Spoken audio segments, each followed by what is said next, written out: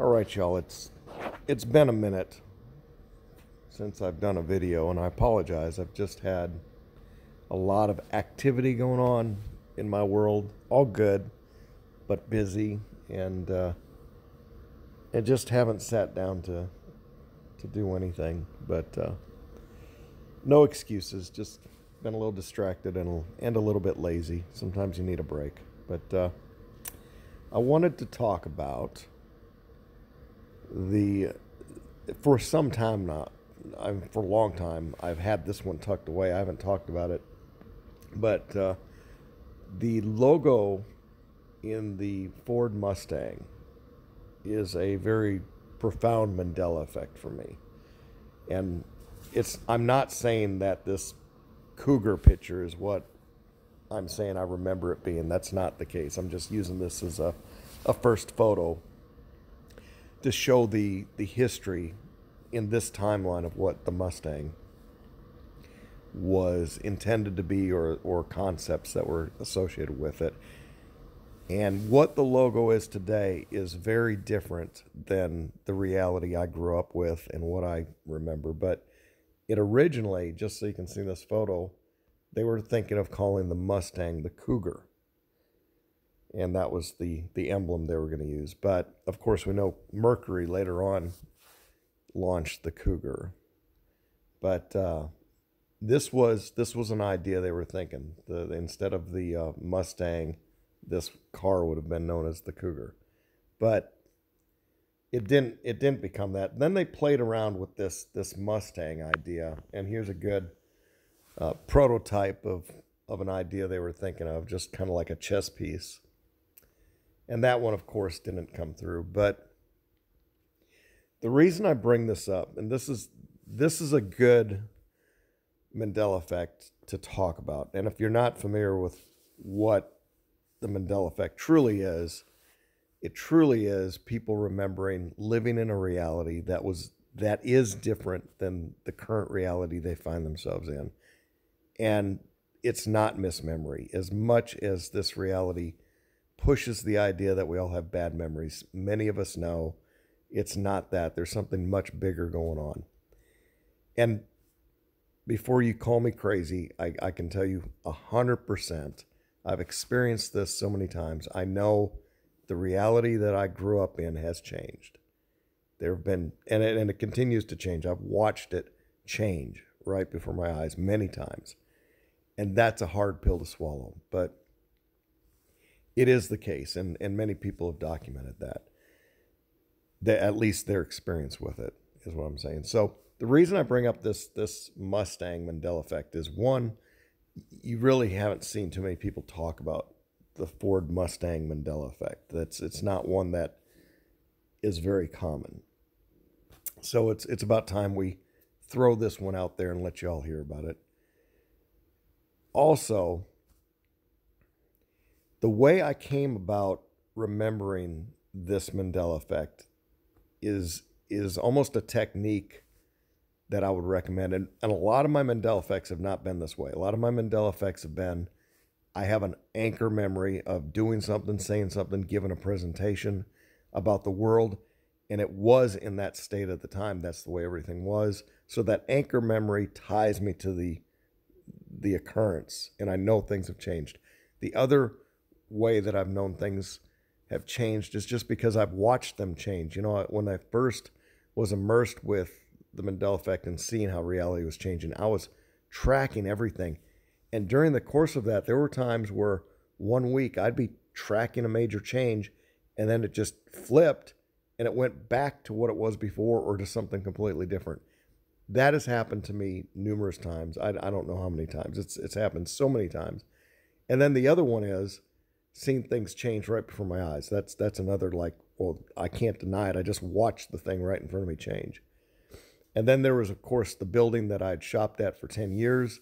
It was an HVAC supply house. That disappeared. It was no longer on the road that I had always gone to, and it was down a road I had never driven. That blew my mind.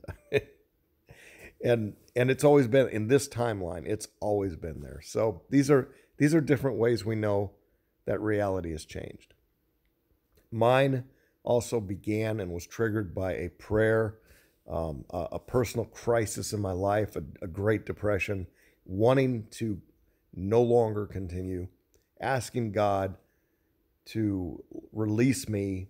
And instead I had this like near death experience. It was traumatic, full blown conversation with God. And then an enlightenment, a joy, a peace, a new vitality for life. And then my eyes opening up and seeing behind the veil, seeing a lot of dramas between good and evil, and God allowing me to see that reality can change. And it was, I considered it a gift, still do, am always appreciative. But the Mandela effect around the Ford Mustang is a little different for me because how this happened, I was on a Mandela Monday broadcast with Scared Performance and the crew at that time.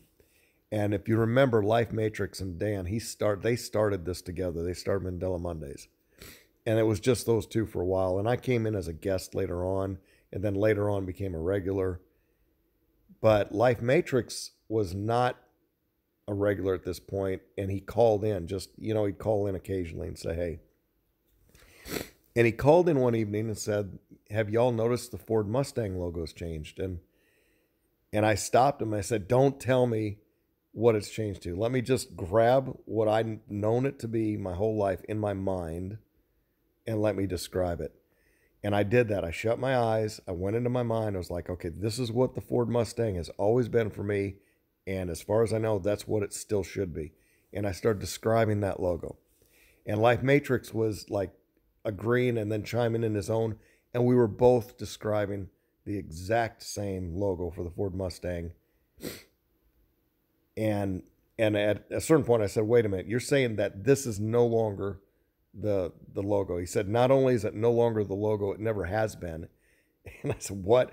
And so I looked up real quick what the Ford Mustang logo was in this world. And I said, no freaking way. That is so different than what we just described. And as far as I knew, that was the logo.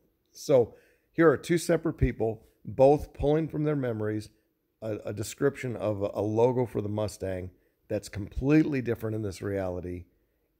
We should not be, I mean, if there's ever been proof that something's happened, how do two guys who just barely know each other are talking about their memories of the Mustang and have exact perfect memories of this logo that never made it into existence? And I did find a prototype that the logo that Life Matrix and I were talking about. There's a prototype for it. So I guess in the world we lived in, that prototype made the cut, and it was the logo for as long as we were around. But this world, it didn't make the cut. So this picture here is what the Ford Mustang currently is. This is and pretty much what it's been since they rolled that thing out. This is not the horsey that Life Matrix and I were describing. This guy is different. This looks so weird to me when he first told me about it, and I looked at it. I was like, this is completely different. So let me show you. Let me go through. Okay, so there was an original concept. I guess it was looking more like that, kind of like a Bronco. But this is the logo that it is, shiny and smooth. This is not at all what Matt and I were describing. There's the Cougar. Here is the concept of what Matt and I both were describing. This logo here is the logo that I had grown up with, that it always was. And until 2017, I thought it still was. And here it is on an emblem. This is the prototype. That is the Mustang logo. In the world that I grew up in, that's the guy. Not in this world. That one didn't make the grade. So the lesson on that is, the takeaway is, if I hadn't shut my eyes and started just to describe the memory of this logo with Matt at that time, I probably, or I may not have had the certainty that this thing changed. So that technique, before somebody shows you what it is now, it's sometimes good to shut your eyes and go into your mind and say, okay, what was it? And lock that in before you look at the updated version, because sometimes your mind, in this world, your mind can get washed over with the new. And if you don't have a strong anchor on what it used to be, you'll lose it. It's just real easy to get confused about it. I call it the mind fog. But that method right there was what confirmed for me that this thing changed. And a lot of other things, I think it's easy to get updated. And, things in this reality are constantly getting, presented to us all day long. And our subconscious will pick up on that, but we're not consciously noting it. So that could also account for why we sometimes have dual memories. We're getting exposed to this reality's logos, but not really consciously focusing on it. So it can overlap. But I know things have changed. I know the world is different now. And I know that this logo, for me, this guy was not what I grew up with. That is not the world that I grew up with. That other horse, his chin was up higher. His tail had more detail and lines in it. In fact, the whole body had a little more definition. This is a smoother looking horse.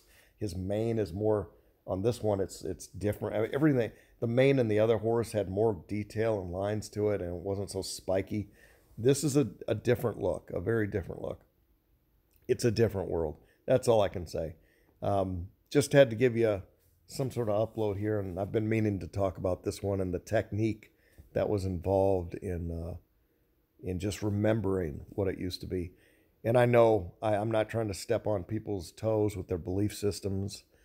I know this is a hard thing to digest. We live in a crazy world right now. These are crazy times, and adding this to the mix probably isn't a good time for it if somebody's just newly getting introduced to this. But for those people who have been aware of this for many years, this video is kind of for you, and just wanted to share that experience and add it to the collection of data that we've all uploaded and shared our testimonies. Anyway, hope you have a great day. I'll try to do some more videos. A lot of changes going on in my life right now, and that's just been keeping me busy. But y'all take care, and God bless.